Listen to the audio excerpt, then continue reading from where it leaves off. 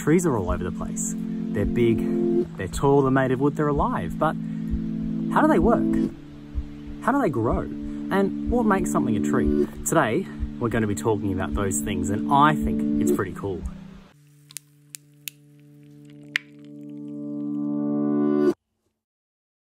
But first, what are trees? Well, trees are perennial plants, which means that they can grow for many years, as opposed to annual plants, which can grow for 1 year, will then make seeds and then die, or biennials, which grow for 2 years, set seed and then die. Trees can keep growing. Some trees can grow for hundreds of years. They have got these woody stems, which we call trunks, which allow them to get to quite a significant height. And typically, they'll have lateral growths coming out of them called branches. That's how I'm thinking of trees, and depending on who you ask and what definition you look at, you might get different kinds of plants fitting into what we would call trees because, well, there's no one species of tree. We have tried to understand plants in such a way that we have just categorized these tall, woody things into what we call trees, but humans didn't design these things, and so it's a little bit hard sometimes. Let me show you. Let's do some sorting. Many plants can be easily categorized into being a tree or not a tree. This oak, for example, definitely a tree. Look at that trunk. What about this Monstera deliciosa? Not a tree. Whilst it is a perennial and it can live for a long time, it doesn't have a woody stem. It actually grows on trees. Eucalyptus, this gum tree, yes, it's a tree. Look at that trunk, those branches, it can get very old. Tomato plant, it has a stem and it has branches, I suppose, but it doesn't have that woody stem and it only lives for a year. This is an annual. Grass, oh, of course, not a tree. It doesn't even have a trunk. Roses? I mean, they can have trunks. They're woody, they live for multiple years, they can live for a long time even. But it doesn't feel like a tree, even though it has lots of these characteristics. Now, sometimes we come against this tricky scenario where a plant doesn't quite fit what we would think of as being a tree. And this is just because plants don't easily fit into our boxes that we create. Tree is a way of describing a very large variety of plants, and some plants dwell on the fringe of being categorized as trees or not. Some people would consider woody shrubs to be trees, but lots of others wouldn't. So we know generally what a tree is, but how do trees work? What makes them live? How do they get their energy? Well, trees, just like all plants, get their energy from sunlight, carbon dioxide and water. A chemical reaction happens within their leaves, called photosynthesis, which when all three of those things are present, sunlight, carbon dioxide and water, they will turn that into energy. As a result of photosynthesis, the trees are able to produce cellulose, which is what a tree uses to produce energy and to make new cells. It also produces oxygen as a byproduct of that, which it releases back into the atmosphere. During photosynthesis, the cellulose is made by taking carbon from the carbon dioxide to then release the oxygen. That carbon is kept within the tree and goes into the cells, which means that, quite literally speaking, trees, plants, are made of air. They've taken that carbon and they have made that into new cells, which is, I think, pretty amazing. So these ingredients, so sunlight, well, that comes from the sun shining onto the leaves, and you might not see a lot of leaves around where I am. That's because the leaves are all up in the canopy, which is 40, 50, 60 meters above me, where the sun is able to shine much more easy than where I am, which is a lot more shaded. The carbon dioxide, that just comes from the air around us, the atmosphere. That's easy to access for the leaves. But where does it get its water from? Well, we know that plants use roots to get water. Roots also anchor the tree into the ground so it doesn't fall over. You know, these things are pretty sturdy.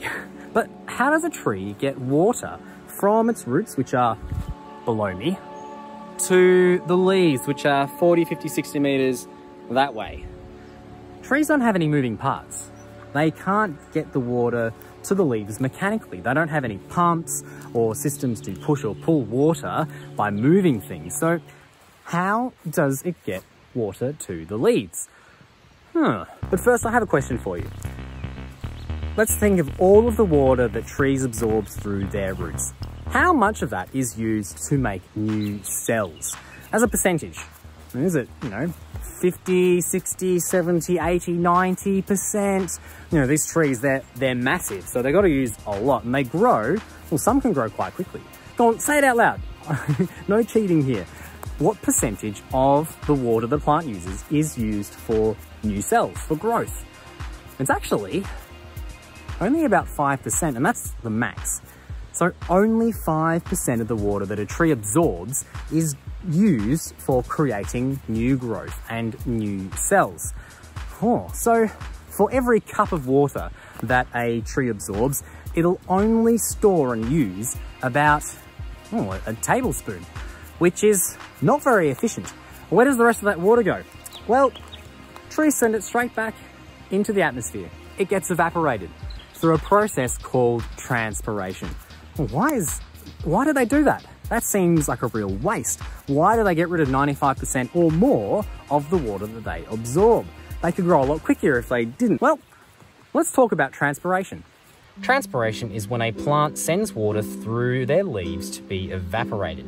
It takes in water at its roots, then sends it through the trunk and branches through the xylem, then out the leaves through tiny pores called stomata. They do this because they have no other method of pulling water throughout the tree. Well, push or pull. When the water evaporates from the leaf, the molecules leave, causing there to be a decrease in pressure. Then, due to higher pressure being within the tree, it pushes water up so that it can be evaporated to correct the lower pressure. This allows more water to evaporate, causing lower pressure, causing more water to be pushed up, causing it to evaporate, etc. Water is also cohesive. Water molecules like to stick to other water molecules. This effectively makes water molecules a chain, so the water can be pulled throughout the plant. This is transpiration. Plants using evaporation to pull water throughout the plants. Even the tallest bits. The plant will take whatever water it needs to for photosynthesis to turn into plant tissue, but the transpiration process is important because without it, a plant could not get water throughout its body. If a plant gets too dry, it will then draw on water stored within its cells, which is why a dry plant will droop. But when it's watered, it will undroop as it refills the cells with water. This is described as turgor pressure or turgidity. So trees use photosynthesis to create energy. It uses transpiration to draw water from the roots up to the top of the tree, to the leaves, wherever the leaves are, so that it can do this. But how do trees actually grow? Trees have two kinds of growth, primary and secondary growth. Primary growth is what makes it taller and longer. This growth comes from the apical meristems. An apical meristem is located at an apex of a plant, and a meristem is just a zone which is responsible for creating new cells. The apical meristems are located at any apex, which could be the tip of the trunk or the end of a branch. It's at the apex of a point, so the end of a branch or a trunk. It's not in the middle, it's not in between things, and it's what makes the tree longer or taller. So primary growth is taller or longer, and secondary growth is thicker or gaining girth. So you might have heard that you can tell the age of a tree or a branch by counting the growth rings. But why do trees have these? Well, branches and trunks get thicker over time. The cambium layer is responsible for this thickening. And the reason why trees have these growth rings. On one side of the cambium layer is the xylem, and the xylem is the part of the tree which sends water from the roots to the leaves. It's the passageway for water. It flows in an upwards direction. On the other side, and the outside of the cambium layer, is the phloem, and that's the vascular tissue responsible for sending nutrition throughout the rest of the plant. Now, the reason why we have these grow rings is because at the start of each growing season, the cambium moves out so that it can continue to grow things outward, to get thicker. In the very center, that's what we call the pith. That's the first year of growth, and then each year it adds another ring. So looking at this one, I would say this tree is comfortably older than I am. Well, it was before it got cut down anyway. Each of these rings is a layer of xylem. So the xylem stays in the trunk. Once it's in there, it stays in there. The inner ones are a bit of a different colour to the outer ones. That's because the inner ones are no longer transporting water around. This is what we call the heartwood. Whereas the outside layers, you'll see, are a bit of a different colour. That's because they are still being used, well, they were before this tree fell down, to transport water upwards throughout the tree. And this is called the sapwood. Where's the phloem though? The tissue which sends nutrition throughout the rest of the tree from the leaves in either direction. Well, it gets pushed out and forms the bark. So we only have really one layer of phloem being used, and the rest gets pushed out and becomes bark. So that's why we have these growth rings, and that's why we have bark. Here's something else which is pretty cool. Trees aren't really related to other trees. It's true that they're all vascular plants, meaning that they have xylem and phloem to deliver nutrition and water throughout the whole body, but that's about as close as some of them get. You know, when we look at trees, they have got trunks, they've got branches, they're tall, they're woody, but that's not characteristic of any one plant family or even any plant order. Trees, or being a tree, is most likely a strategy evolved independently by all different species of trees. It's beneficial if you are closely planted with other plants and they're getting taller, that you also get taller. And so over time, trees evolved.